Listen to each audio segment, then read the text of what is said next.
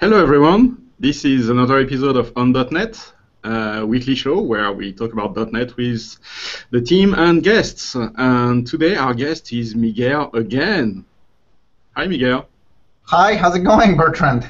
So you're a regular on the show now. Well, now I'm part of Microsoft, so I better be a regular every week. If you want to be here every week, I have absolutely nothing against that. You're more than welcome to show up anytime. I'm gonna run out of opinions very quickly. It's okay. You can sit in the back, do your stuff, and provide us with quotes of wisdom occasionally. That's fine by me. Most of my wisdom comes from Mexican sayings, popular sayings, and I usually translate them to English. And a couple of years ago, I went back to Mexico. I left Mexico in 2000, and a couple of years ago, I went back to Mexico, and they said that whenever I talked, I sounded like somebody from 30 years ago. So my expressions are frozen in time, and I guess when I go back home, I just sound like out of a old movie, an 80s movie. That's how they feel. Yeah, I totally understand where you're coming from here, because it's exactly the same for me. And, really? Yeah, when I go back to France, I speak like Jean-Claude Van Damme. Oh, okay. He speaks with a lot of English words, interspersed in the. Oh, no. But what I mean is that my Spanish has been frozen in time. Yeah. And the colloquial expressions that you use are frozen in time for me 6 years ago. So now when I go back, people are like, what? People don't say that anymore. Yes, behold. Yeah, exactly. That sort of stuff. Yeah, exactly the same. I don't know what kids nowadays are saying in France. So yeah, totally. I don't know what kids are saying these days in the States. I feel old. I just can't follow along with the new lingo. That's right. Yeah, I have to say I don't even know how to use Snapchat. I don't get the point of it. What is Snapchat? Exactly. We're old farts. All right. Okay, we lost. All right. Yeah.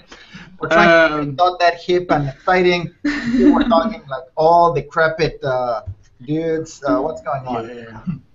Okay, so last time we spoke online with people watching at least. So you were still independent Xamarin, and now you're Microsoft. So what was the biggest change in your life since then? Biggest change? Well, nothing has changed yet. I'm still in my office. That's my office with my monkeys back there, drawing for my daughter. I still report to the same boss. Oh,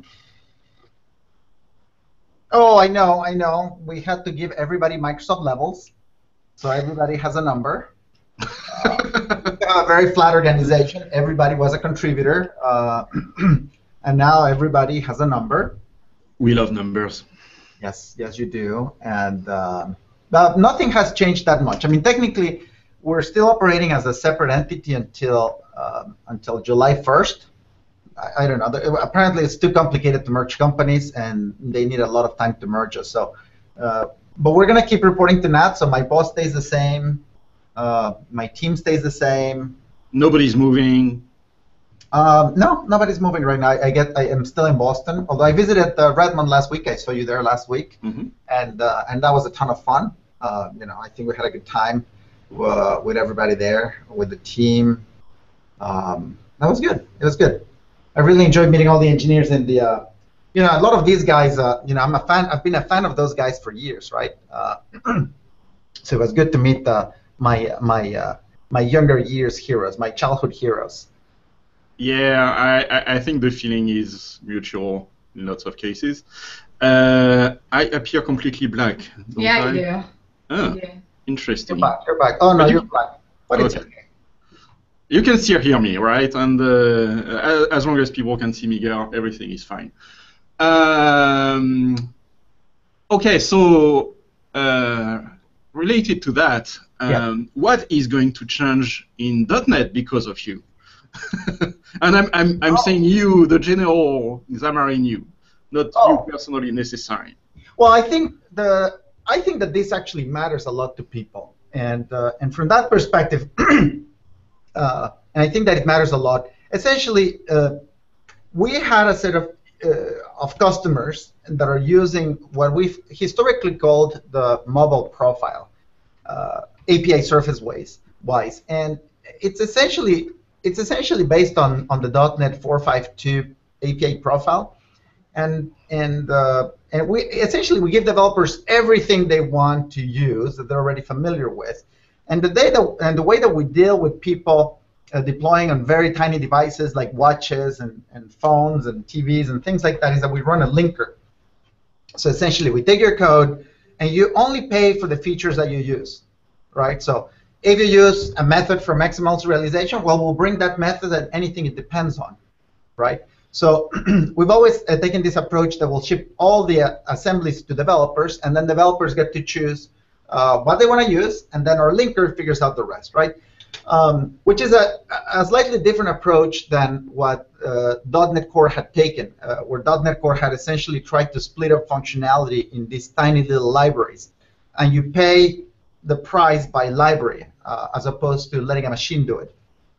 So, and fundamentally, we need to reconcile these two universes, right? Because we want the developers to write the code once and be able to run the code either on .NET Core or on mobile or on Unity, right? So the outcome of these discussions is essentially that we're going to .NET Core is now going to evolve towards supporting all of the APIs that developers have come to love and trust from the .NET desktop, right? So you still get to run every code that you write today for .NET Core, but the nice thing is that now there's a roadmap to get everything else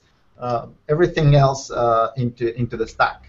So so I think that is probably the major change, the fact that that Xamarin is kind of now a first-class citizen in this universe, and also the fact that Unity needed these APIs as well. So it became kind of so it's not just us, it's just a matter of all the major users of .NET today need this higher surface. So so .NET Core is moving in that direction, which I think is good news for everybody involved.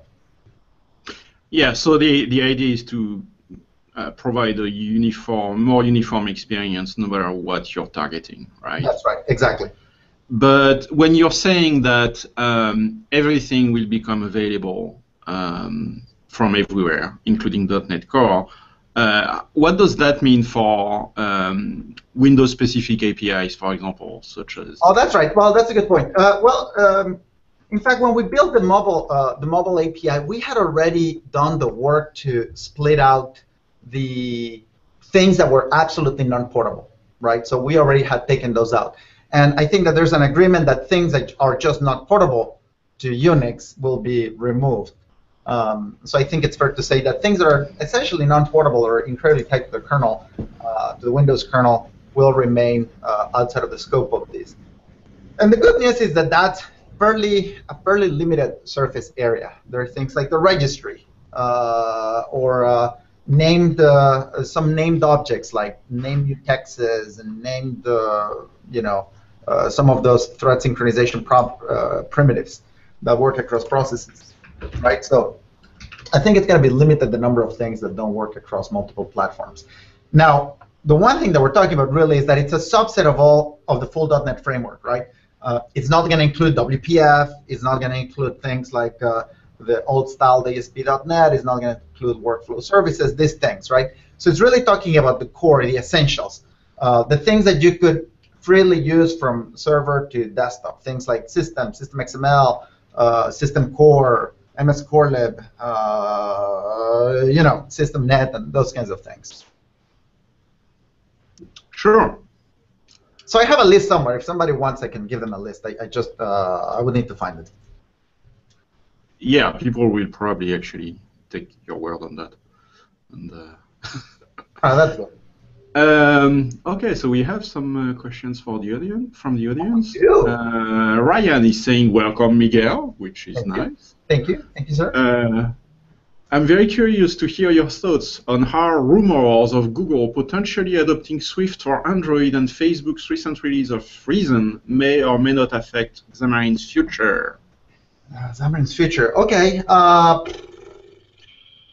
Well, I don't know where to start. The Facebook one is to me the most interesting one because if you followed what this is, it's essentially an OCaml implementation. And if you like OCaml, you will love F#. F# is it's essentially an OCaml implementation that has been targeted for .NET. So it's so I guess Don Simon will be very happy to know that his pioneer ways of bringing OCaml to the masses are now widely recognized. So so of course I like it in the same way that I love F#. So that was one part. And what was the other part of the question? Swift and Android. Oh, Swift and Android. I don't know what to say about that. I mean, Swift will run on Android. It already does. I don't think there's much to say. Eventually, I think they will have bindings for Android. It's going to take a few years to get that done. It's a lot of thankless work. So, I mean, you can definitely use Swift today to write UI-less applications or perhaps OpenGL applications. So maybe there will be some of that. But I think that for Swift to be successful outside of the Apple platform, we got to wait for IDEs to be made available, for an ecosystem to develop that goes beyond the native stack. So I think it's an interesting space to watch. I mean, it's definitely an interesting language. I like the language, but I don't know that it has any effect on us. I mean, us, when I'm speaking, Xamarin and the .NET team, right? We are committed to C#. What we're doing is we're putting C# everywhere, right? So now we pretty much have put .NET on every imaginable device that is in use today, right? From every kind of server combination with every possible architecture to embedded systems to mobile systems to desktop computers, and that's what we're doing, right? I mean, I'm glad that other people are experimenting with other things, but our expertise is really on making .NET shine, and that's what we're doing, right? So there's fascinating efforts happening in the language space with Mads and his team, improving C#, Don Simon on F#. The .NET team, in fact, I think that you should sometimes bring, I don't know if you had Mayoni here on your show, but she's the GC lead at Microsoft, and Patrick Dussault. I mean, amazing work that they're doing on garbage collection and memory management. That's a great idea. Oh yeah, no, it's amazing. I mean, we had a great conversation, and I think that the world needs to know more about the kind of incredibly deep and knowledgeable things that your team is doing over there in terms of memory management. I came with some preconceived ideas I mean, I'm switching topics, but I came with some preconceived ideas to the coffee area, and then I was like, wait, I think we should do this and this and this, and then Patrick sued immediately. He's like, well, the reason with this is this and that, and we measured this, and it's like, oh, he knows his business. Yeah, and I totally agree with that. It happens to me all the time. I have some preconceived ideas, and then I speak with the engineers, and I go, oh, okay, that's why. That makes a little sense. That's great. Happens all the time. And the same for Mayoni. I mean, I don't think that people realize just how sophisticated and advanced .NET's garbage collector system is, and just how much thought and love goes into making that, a great server-side and desktop-side garbage collector. So, anyways, you should have Mayoni here. And I think Rich just joined us. Yeah, and I want to apologize. Actually, so Rich has some email issues currently, and I sent the Hangout URL by email, and of course he didn't receive it. And then he was screaming, "Who will invite me?" everywhere he could, and finally I saw him. Yeah, so I Sorry am about the that. one person at Microsoft who apparently can't receive email anymore. It's been a week and a half that my email's been broken, but no one else's is, so it's weird. Yeah, email is complicated apparently. We have this saying in France that shoemakers always have the worst shoes. Yeah. Anyway, I was listening to the conversation on the YouTube side of the Hangout. Sounds good so far. It was very nice to see you last week, Miguel, you and your team. Oh, the pleasure was all ours, Richard. Obviously, we'll have to meet again soon and kind of get to the next level of planning and also start to publish some of the results of our conversations. I mean, I think we can kind of talk about at least one of them, which was which you've kind of already talked about a little bit, which is the expansion of the API surface area. That's right. Well, we already covered it, but essentially, yeah. I mean, essentially, the idea is to make existing .NET developers be able to move very, very easily to the .NET Core workload. And it's not just. I mean, I would phrase it a tiny bit differently. It's just between workloads. .NET Core should not be special. That's right. Yes. I think the only thing that would be special is you would be running without some of the Windows APIs, right? Yes, but that would be similar to if you moved your code to any cross-platform implementation. That's right. Exactly. Yeah. So .NET Core will be. You want it to be exactly like Xamarin in that respect. Yeah. So. Trim is asking, how do you think Mono and .NET Core will converge? Well, there's already some convergence on that area. So the low-hanging fruit for Mono has been essentially to take the open source reference source implementation, and what we do is we take that stuff and we replace all of the old Mono code. So what we've been doing is mostly porting the pieces that were unportable or adjusting them to Mono so that it runs with a separate runtime. So it's depending on how you count, in which assemblies you count and how you do it, Mono already has replaced about between 40 and 60%, depending on how you count again. Its existing code with reference source code. So there's already a huge convergence from that perspective. And you get bug fixes, you get better memory usage, you get better performance, you get better compatibility. So that's the first piece. Then the other piece is really whether we can share technology on the more sophisticated pieces, things like code generators and garbage collectors and things like that. And while we've taken a few pieces, some very interesting and complicated pieces from .NET, like the thread pool, I think that one of the next targets for us is reusing the garbage collector. So we're on the early phases of researching that piece now.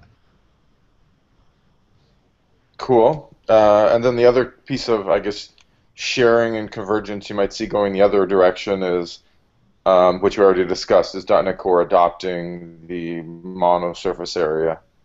Right, which we copied from you guys. Still. Yeah, I know. Yeah. It's all good. Yeah, hopefully we'll share a lot more code going forward. I mean, one thing that we've been doing at Xamarin is, because our story has always been one of cross-platform between Android and iOS and desktop, a lot of the work that we put into doesn't necessarily go into the runtime itself. It goes into packages, right, into Node.js. So a lot of the work that we do goes there. It's not really the runtime. I mean, we certainly want to share more in the runtime, but what we want to do is push this vision forward of cross-platform .NET. So whenever we put out a package, we try to make this NuGet, this Node.js with libraries run on all platforms, right? So for example, let me tell you about Skia, right? Skia is a nice 2D graphics library, and when you install Skia Sharp, you now get it on Android, iOS, UWP, Win32, and we're working with the NuGet team on how to make it easy to also deploy on Linux, right? Because on Linux, every Linux is different. So I think that the way that you have to think about this is that and the reason why this is a good example, before I get there, the reason why this is a good example is that on each platform, you need to do things a little bit different with Skia, right? So you surface one API to the world, but behind the scenes, you're using different implementations of different pieces, right? So a lot of the work that we do is along those lines, giving you a single API that runs across the board and takes advantage of each platform-specific features. And you see the same with Xamarin Forms, right? It's a UI toolkit, unified API, multiple platforms. So that's a way that that I think people should be thinking about. The runtime, there's things and innovation that will continue to happen in the core of .NET, but there's just so much opportunity in the higher levels, right? Things that you can do with Azure, or things that you can do with Service Fabric, and all these things. Cool. Giovanni is asking, if I want to write a cross-platform desktop app, is Mono GTK Sharp still the way to go? What's the future there? That's an excellent question. Yes. Well, can you repeat that question? If I want to write a cross-platform desktop application, is Mono GTK Sharp still the way to go, and what is the future there? So yeah, we have ideas about that, don't we? Well, we have ideas. Well, we use GTK. I mean, ourselves, Xamarin, we continue to use GTK to a large extent because of historical needs, right? And that's what Xamarin Studio is built with, right? Parts of it, large parts of it, yeah. built with that. And the problem is, yes, if you want to write once, run anywhere, that's today the out-of-the-box solution that works across the board. Now, we're now trying to follow our own guidance, right? Which is you really want to let the native platform shine. So we're restructuring our own IDE as time goes by, in the same way that we're telling our mobile developers to do it for their apps, which is you have some shared code that is independent of the UI, and you can structure it in many ways, right? You can use partial classes, or you can use MVC patterns or MVVM patterns. So you get to pick one of these patterns or idioms to build your application, and then you design platform-specific code.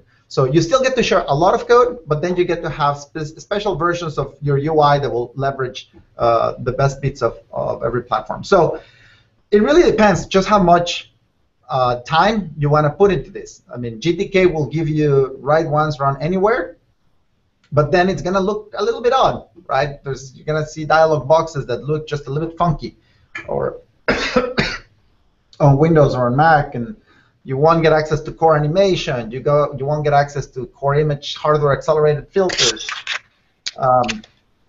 So my recommendation, and it depends, if you're building a consumer app that needs to have a tremendous amount of polish, is to structure your app in such a way that you have multiple UI implementations. Use GTK for Linux. Use Xamarin Mac for macOS, which is now free and open source, and use WPF or WinRT on or UWP on Windows, right? So that's what I would do. So that's if you really need a native experience on each system. But some people might actually not have the time to do that and might want to get a... Yeah, so today the short-term version is GTK Sharp is probably the best that you're going to get. But the vision, and I think this is where we both have ideas, right? The vision is, can we extend Xamarin Forms, which is also now open source, and add a Mac backend to the equation, because that's really the last backend missing. There's a WPF backend almost complete. We could do a WinForms backend as well if we wanted to, but that would generally be write once, run anywhere, and it would look more native, right? It would look more native, except you would be limited to the intersection of APIs. Yeah, and to be clear to the person who asked the question, Giovanni, we are basically exploring ideas right now, but Right. There is nothing to announce. It's just something that we're thinking about. Right. But anyways, there's a repo. I mean, if you want to help and you go to my GitHub repo, you can see my my initial attempt at adding a Mac backend. Where did I put that thing? Yeah, I don't know where to paste this thing, but there it is. Yeah, you can see the beginning of a Mac backend there in one of the branches. Oh, okay. We'll put that link into the description as well. Thank you. Looks like Daniel is responding on chat. He's voting. Yeah. So Daniel is saying +1 to Xamarin Forms for cross-platform native UIs, -1 to HTML for native UIs. Yeah, I mean, I don't mind HTML. It's just there's a place for HTML.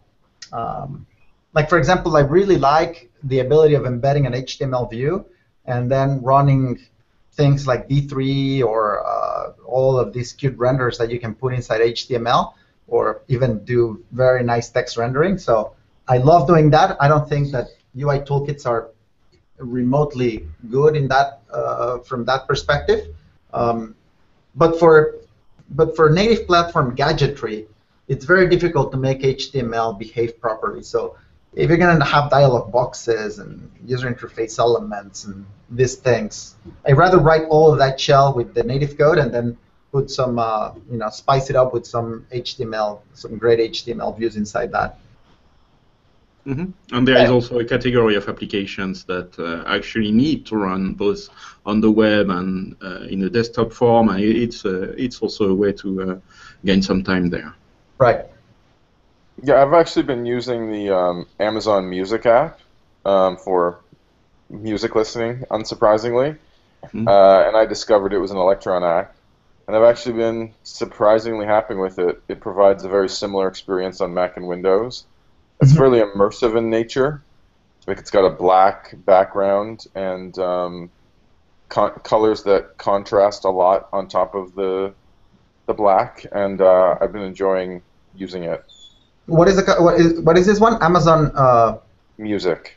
Amazon Music. Okay. Yeah, I'm doing my part to plug the other company across the water. What? You're not using Groove? I have a subscription to that too. For those of you that don't know, Amazon is in Seattle, and so we sometimes refer to them as the company across the water because there's a big lake in between us, as if we were the only two companies. There is not just a lake between us. What's that? There is not just a lake between us. Well, there is no, more there's than a lake between some us. buildings. Yeah, I like Amazon. I like what they do. Yeah. Well, I'm an Apple Music guy, but I'll respect your choices, guys. So we have the whole gamut. Yeah. That's funny. I'm a Google Music person. Oh, there you go. Thank you, Stacy. Spotify. I see how it goes. Shmueli, I hope I'm not pronouncing this too badly. Is asking, will Xamarin iOS and Xamarin Android move to .NET Core? Xamarin iOS and Xamarin Android. Well, I mean, they could if .NET Core ran on Android and iOS. So yeah. The way I kind of see that is that's not an option. So .NET team owns .NET Core. Miguel's team owns Xamarin iOS and Xamarin Android. There's nothing that he can use today that we produce on those operating systems. To the point that we do the work to enable that, then he would have that choice, and he could do various tests, performance, reliability, whatever, to make that decision. But right now, there's no decision to make because those implementation. Also, like we already discussed a couple times already, the API surface area that we expose isn't quite enough, and so we would absolutely have to provide a bunch more APIs for that to even be a conversation. So it's kind of a non-conversation at the moment. Right, and it could be attempted, once the API surface is there. One easy way to prototype it is with Xamarin Mac, because that's essentially a supported platform. So that one definitely would work as soon as some of the APIs are in place.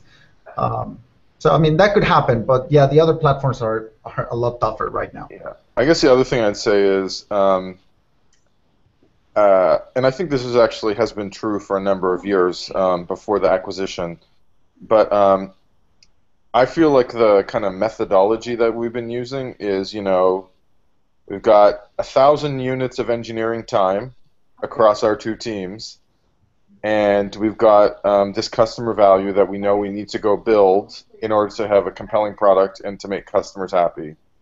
Across our two teams with these 1,000 shared units, how are we going to do that? And starting with replacing runtime technology is typically not Right. high on the list of providing that compelling value. Now, I mean, I think the thing you said at the start is true, that Microsoft has some good stuff that could be useful for those for the workloads that you provide to our shared customers, but I still don't think that is where we typically start. We usually start higher level in the stack on customer value that we want to provide. Is That's that right. fair? Yeah, and also, I mean, we have such a bright future ahead of us in terms of the things that we both want to do in terms of libraries, in terms of language design, IDE experiences, cloud. I mean, we're both working very hard to improve the tooling for Azure and making Azure a fantastic platform. So there's just so much other stuff that comes into mind that we're all thinking about, improving NuGet, the build experience, improving build times, making sure, giving you these interactive experiences like workbooks, live documentation. There's so much other stuff that we're doing that this is like revisiting the same battle for the sake of revisiting. So, like Rich says, we have 1,000 units, and there's a long list of great things that we can do, and we probably would be spending those 1,000 units into exploring great new areas and making a bunch of people happier. Yeah. Trim is asking, in a conference during Build, you said that the love from C# has moved to F#, and is there just a developer love towards it, or is it because of performance? Oh no, it's languages. This is like saying what is your favorite dish, right? It really depends on who you ask, and also it depends on your mood, right? So for example, today I felt like I wanted to have a delicious meatball sandwich, but tomorrow I might want to choose something else. So I think that at the time I made that comment, I was feeling F# that morning. But a lot of our developers do enjoy F#. They love F# passionately, and they really enjoy it. And some of them love C# the same way. So I didn't want to say that it was one over the other, really, because like for example, right now I've been hacking nonstop on C#. I haven't touched F# for a couple of weeks. So, anyways, we love them. I have a different question that you and I have talked about this a little bit, but I think it's an interesting public discussion, which is what do we have to do to get either Mono or .NET Core, doesn't really matter which or both, adopted by Linux distros? Is there anything about the most recent changes? I think that's a great question, and the good news is that essentially Rich has driven a lot of these changes, organizational changes inside the company, and also that Microsoft as a whole has embraced the changes that are needed. So one of the big distribution channels for Unix is, one of the major requirements to be included in a Linux distribution is that the software is open source. And there's a little bit of nuance there that some people missed, but it requires essentially that you do not put restrictions that would prevent redistribution and modification. So now that .NET is open source, it, to a large extent, all of its requirements are ready to go. But there's some pieces of the SDK. This is the thing that we're discussing recently, that includes PCL contracts that need to also be open source. So right now they're distributed under this idea that this is a contract, an immutable contract, and we're going to have to lift that restriction. And once that restriction is lifted, then the PCL contracts can become available everywhere. Now, this is kind of a minor point because, in general, .NET Core, as it ships today from the download side, is already suitable to be distributed. It's just this little piece of the SDK that is that what you were referring to, Rich? Well, that's certainly one thing I had in my mind. I thought it was interesting to hear if you had anything else to add. Well, I mean, just the background, and the background is that for software to be included in the mainline distributions, right? Debian, which is the parent distribution for Ubuntu, or Fedora, which is the parent distribution for Red Hat, the software has to have this. It needs to abide by the open source definition, and now that .NET is in that position, it can now be included upstream and distributed everywhere. For the Linux distributions, it also became sort of a politically charged thing, the patent discussion, and the good news is that .NET includes a very strong patent statement, and Microsoft has also offered that now for Mono, where they say, yes, you can use this, and we're not going to sue you, we're not going to take you to court over using this technology. There are no submarine patents in there for you. So it's so I think that really removes all the hurdles and all the legal ambiguity that there could have been over .NET. So now we're just waiting for 1.0. Right. So you think if we, do 1.0, make this extremely small, a little bit off to the side SDK change, that it should be a bright future with respect to .NET being something that we can, you can say .NET and Linux distributions in the same sentence. Yeah. Now, what I want, and that's the first step. Now, what I would love to is to get to the next stage, which is we should make it the default, right? There was a time where Mono was the default on the installation media for Ubuntu. And the way that you drive the default in installation media is you build great apps that people want on top of the platform, right? So I think our next mission, right, now that we're shipping .NET, is let's put some great apps. Let's put our best work out. I mean, I know Bertrand worked for many years on web technologies and on Orchard, but just along those lines, there's great .NET technologies that now we can put on Linux. Let's package them up and let's make them useful for a lot of people. I've been talking to Scott Hunter, who is I think that he leads the .NET PM team at Microsoft. About I think he does too. I think he does. I think he does. You might work for him. All three of us do. Okay, and he's very receptive to the idea of we have some bold ideas of things that we want to promote using .NET Core. So I think that we're gonna get a couple of these great apps. We're gonna build a few others that we think are also gonna be great applications, and we think that people in general would love them. And the other thing that I think is also very attractive about .NET is that we're moving towards a world where it is a little bit like Go. You're able to package a self-contained version of the application and distribute it, right?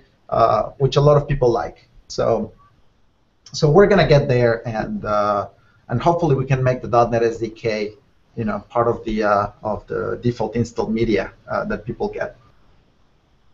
Awesome. So of course, Sebastian Ross in the chat is saying, Orchard, let's make .NET great again by working on Orchard.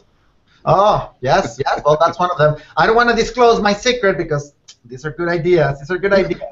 But we have a couple of good ideas of nice surprises for people built on top of .NET Core.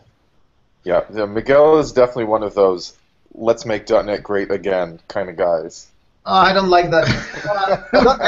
No, I'm not one of those. .NET has always been great. We just need to tell the world about it.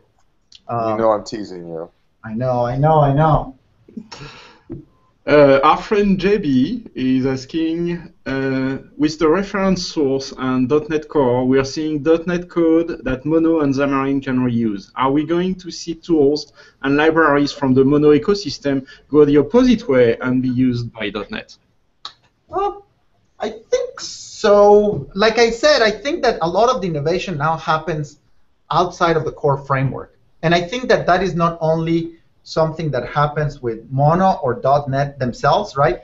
But it happens in the Ruby world, in the Node world, in the Python world, right? In the past, people really wanted to get their bits shoved into the framework, and that became the distribution model. But now, it's so much easier in this world to publish Node.js and publish, Node packages I mean, I would love if .NET wants to take some of my code. I would be very happy. In particular, let me post this, getline.cs. That's my favorite piece of code. It's tiny, it's self-contained file, useful everywhere. But in general, this stuff is available as a package that you can install and add to your project. And the amount of innovation that happens there is just tremendous. Yeah, so what's likely to happen is that there won't be a difference, right? There won't be a Mono ecosystem and a .NET ecosystem. Right. It would just be a, it would just be a .NET ecosystem, and the code runs on both. I always like this. We have this guy in the company. In fact, he's sitting right on top of me. Who? God is working for you? No. Jeff Steadfast. He's almost as good. And he has a thing for email, right? He built our previous email client a decade ago, and he knows everything that goes wrong with email. Oh, I know this guy. Yeah, and everything that people get wrong with email sending or encoding or messaging. And he's also a little bit of a performance aficionado. So he built and implemented what I consider the only reliable email library in the world.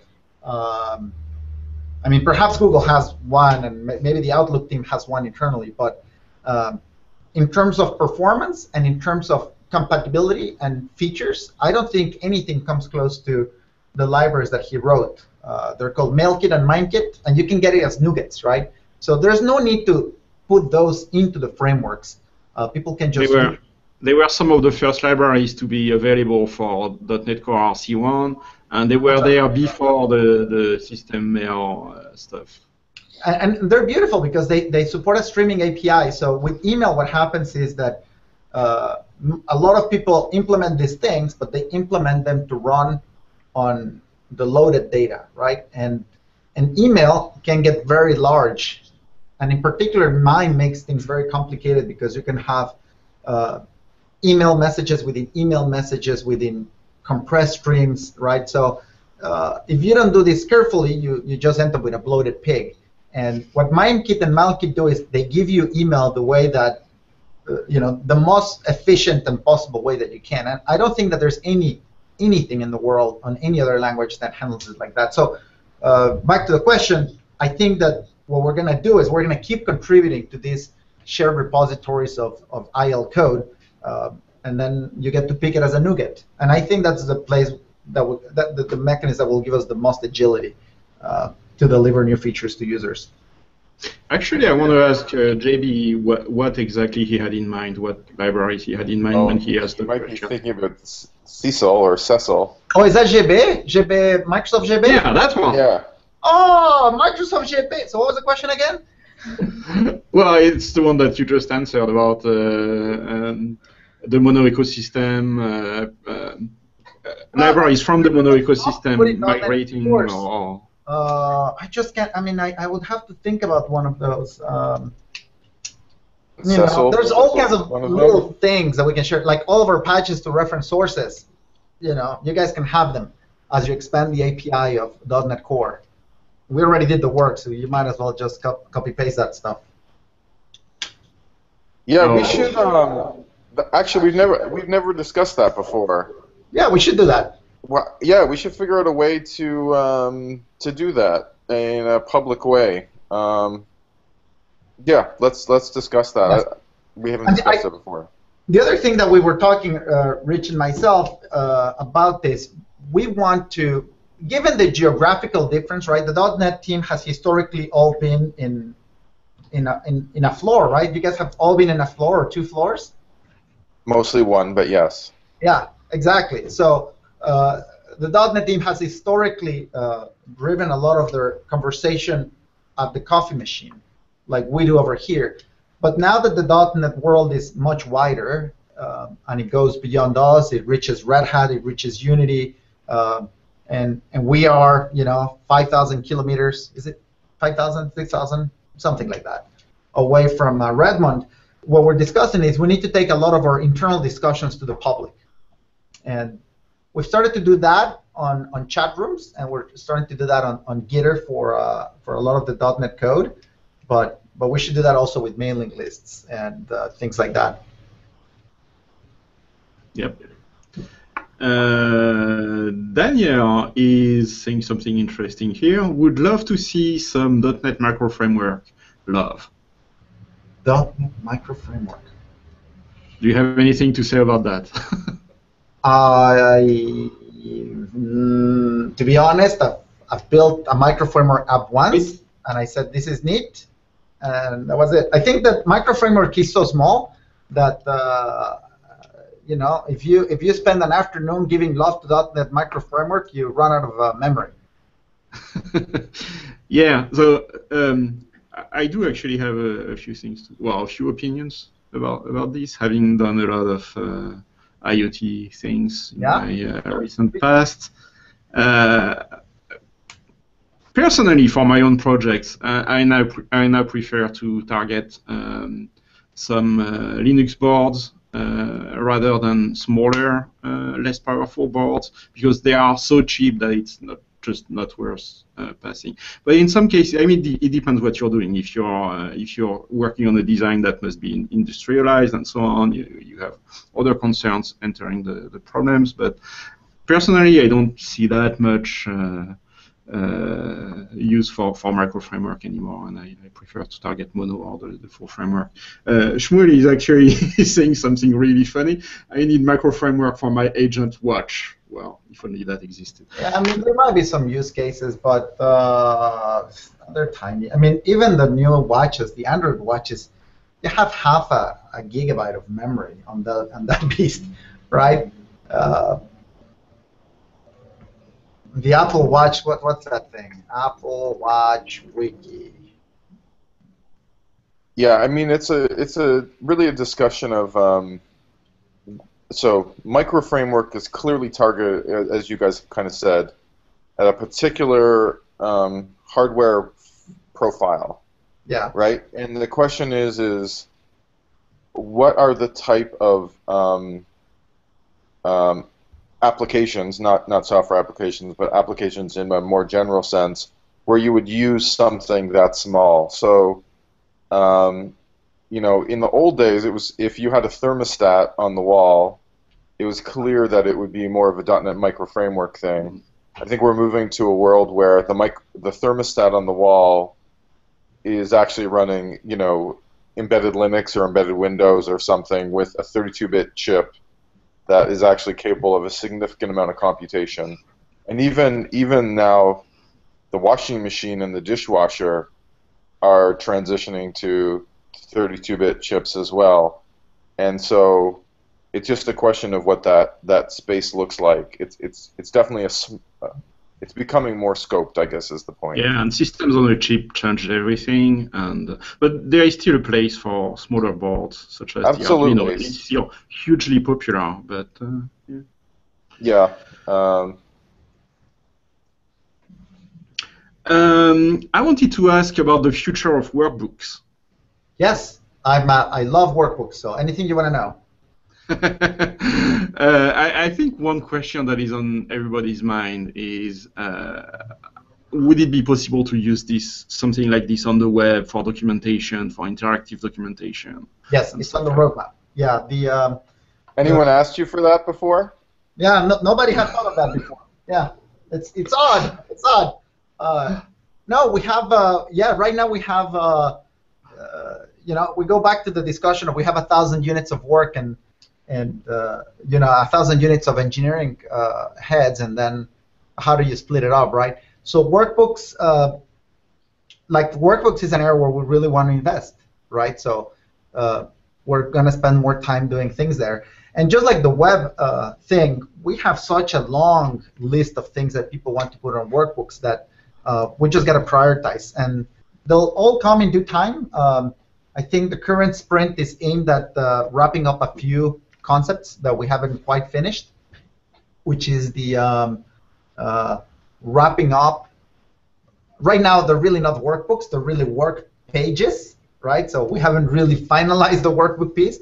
And workbooks, really, the idea is that we want to distribute them either as a page or as a collection of pages, right? So you might have some code behind in there. You might want to have some images, right? So you can actually produce books with this. And you want to be able to hyperlink from one to another. So that's the current one that we're doing. And there's a lot of tiny little buglets and error message improvements, a lot of paper cuts that people are running into. So I would say that is the first thing that we have on the pipeline. The second thing that would come after that one would be we're spending some time on the inspector side of the house. One thing that people haven't noticed about workbooks is that there's 2 tabs on top. And the second tab actually gives you it gives you a rich explorer for your data into your running application. And it works, but we have been accumulating a lot of feature requests and polish that we just haven't had the time to do. So we're going to do that. And I think that after that we'll look into a little bit down the line we'll look into editing on the web. And there's a couple of other small things for the first iteration. Like, for example, we really need to have an export to HTML option so that you can take a computation and export it as a static HTML instead of a live workbook, so you can host your documentation. So that is coming in this sprint as well. Lots of tiny little things like that. More agents. So we'll get to the web one. It's just we first want to tie up a few loose ends. The workbooks actually might be a good example of where Microsoft is, I guess the old non-Xamarin Microsoft, you know what I'm trying to say, is likely to adopt your tech. Like, I think you've received a lot of interest. So I know on the .NET team, we plan to adopt workbooks quite significantly. I think it's great. Great user experience. I think we share the vision that you have for it, and yeah, I'd like to see the .NET document pivot pretty hard to workbooks. And I have to say, for our brothers in spirit at Microsoft, that if you want to get access, sisters, but yes.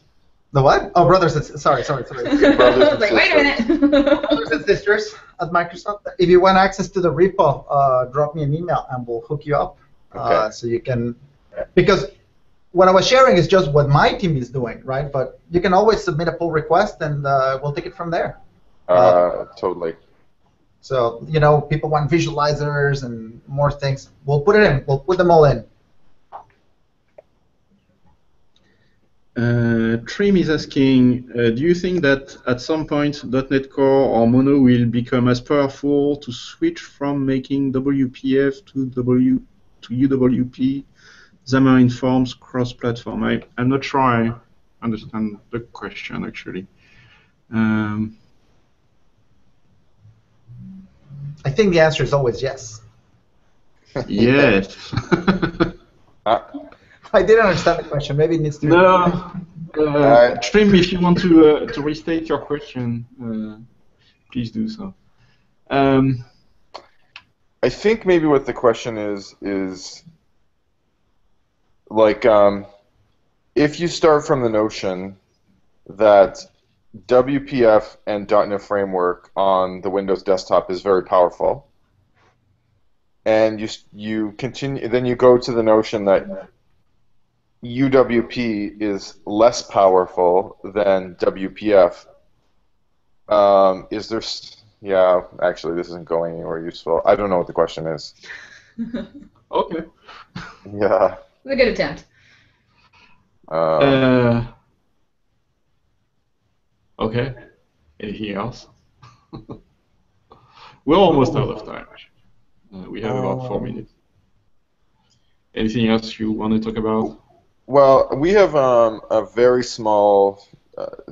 Has nothing to do with Miguel in particular, but we have a small PSA to make that we could Okay, now it's say right now that I will actually pass off to Stacy. We broke something this week. I think now would be a good time to explain the thing that broke and what we've done to fix it and what our plans are for the future. Right. So what broke is the ability to use VS Code with Unity on Linux or Mac. And the reason that only broke for some scenarios. So we released a new extension to the C# plugin for it, and that released an update to that extension, and that update broke existing people if you happen to upgrade. So if you're somebody, not just Unity, but Xamarin as well, if you happen to be somebody building Mono Technologies that was using the old, I think it was like formerly known as the built-in Omni# plugin, just don't upgrade to the latest C# extension. If you stay on the one that you have, you'll be okay for the time being. If you happen to be a Windows user, you should actually be okay with upgrading. So we've gone through and we've just updated the documentation to create awareness around this, and then we're working internally to put together a plan to get a fix out so that you can upgrade that extension. So when are you saying the fix is coming? I think, Richard, we're targeting RTM, right? No. Oh no, I guess you can't paste web addresses into. If you have URLs to give, send them to me. I thought you were eyeing me. No, I'll just pass the URL to Bertrand to the help page. Yeah, we haven't locked our plan yet, but we definitely want to get everything fixed by .NET Core RTM, which is the end of June. We definitely have some folks working on fixing this scenario, and we care deeply about it. We've reported it to Unity. We're effectively reporting it to Miguel right now. Yeah. Yeah, because it did break some mono. There are some people who are using VS Code to edit various mono-based projects as well. I don't know if you know that. No, I'm sorry, what was that? There are people that are using VS Code to edit C# for mono-based projects, separate from Unity. Nice. Yes. Yeah, we know. I mean, yeah, VS Code is incredibly popular. In fact, we just saw not only that, but a guy in our community ported Xamarin Android to Linux because we've never really supported it, and he is like, I said, oh, well, that's great. I guess we need to ship the IDE support. He's like, I don't care. I got VS Code. So he sent a screenshot of his language. He has his own language called Dylan. And he has his own language working in VS Code, compiling for Android. Yeah, pretty popular editor. Yeah, so the change probably broke him as well. So temporary replacement. So no one should be left out completely in the lurch. All right, fair enough. Yeah, so this is, we broke it by accident, and we're trying to do the right thing. Yep, and we're trying to make sure we don't do it again. Yeah. We'll put the link. Bertrand will post the link to the Unity page, and that should be pretty much useful for everyone. The life of engineering. Yeah. So again, kind of the key takeaway is if you're using the old built-in Omni# and you're on a Mac or Linux, don't upgrade to the C# plugin just yet. If you're doing mono-related development. Let me see. Would this prompt me to upgrade? Let me see. It shouldn't. No, not prompting, so it probably still works for me. Yeah, it doesn't prompt, which is that's a good thing. Now, if I click check for updates, all right, let's quit just in case. I don't want to break my system. All right. Yeah. Cool. Okay. And that's actually all the time we had today, unless you have some final words of wisdom, maybe a Mexican proverb that you. Oh, I don't have a Mexican proverb. I've been my mind is distracted. I'm learning. I'm playing with Azure Functions. That's what I've been doing for the last couple of days. So I've been having a lot of fun with that. I'm trying to build a. I've had this thing for many years. I have trust issues. And I also don't like to run. I don't want to run code on my server. I don't want to have to protect my server. I don't want to secure my server. And so for years, I've avoided on my blog adding comments for that reason. So I'm giving it a shot. I'm trying to do my own comment system purely with Azure Functions. Interesting. Yeah, I know it's a solved problem, but that's it's one of these things you obsess over and you can't get out of it. So I like the idea of paying pennies on the function, and so anyways, that's what I'm doing. Interesting. Cool. Sounds good. Okay, Okay, right. we'll follow up with you again on the show in some number of months. We'll treat you as a recurring guest of sorts, which I hope is okay. But we should bring Mayoni. Mayoni is amazing. Yeah. Okay, if we bring Mayoni on, if you want to lurk on the show, we would totally be good with that. I would do that, absolutely. Okay, then I think you just signed up for it. Yeah, I mean, people need to know just how amazing the .NET GC is, and also just the kind of work that she does to keep that GC and teach people. She has this whole teaching thing about GCs internally at Microsoft that people need to know, because it is the most sophisticated things I've ever seen. Totally. Thanks, Miguel. All right. Thank you, guys. Thanks. Thank you, guys. Thanks, Bye-bye. everyone. I want to thank the audience for the great questions, and we'll see you lovely people next week. Bye, everyone. Goodbye. Bye, guys. Bye.